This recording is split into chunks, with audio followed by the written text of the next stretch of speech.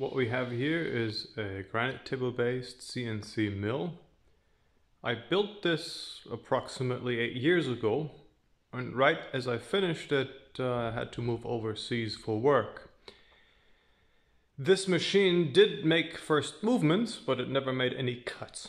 And so I'm trying to get it back up and running now. Hopefully with some things I've learned since then. This is stepper motor based. It's using Thompson super slides in the X, Y, and Z directions. There are some stainless steel ground rectangular sections here that make up a good chunk of the base. The granite table was given to me by a friend who apparently purchased this thing many years ago.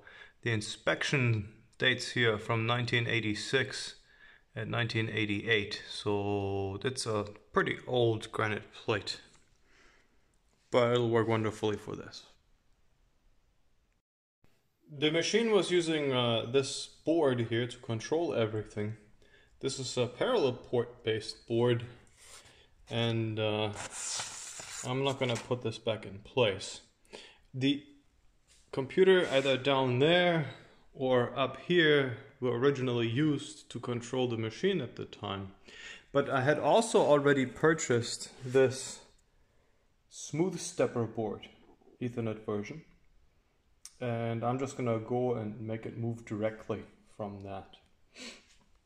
I going to mount everything here on this base. This is a relatively thick aluminum plate.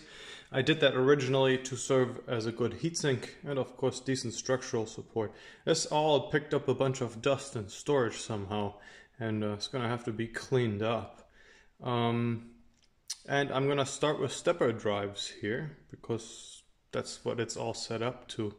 But I'll probably move it all to some sort of servo, or at least a linear scale closed loop system here in some way.